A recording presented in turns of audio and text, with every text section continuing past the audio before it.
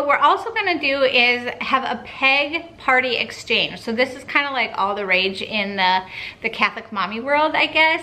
I've never been to one of them, and a couple of my friends and my sisters do this, and it's so fun. But pretty much you take these peg dolls, you make them. I am not very crafty, but I'm going to try this year. That's my goal, is to like try. And you pretty much make like 10 or however many families there are that are coming, and everybody just makes the same one. So you make like duplicates of however many you want of your saint.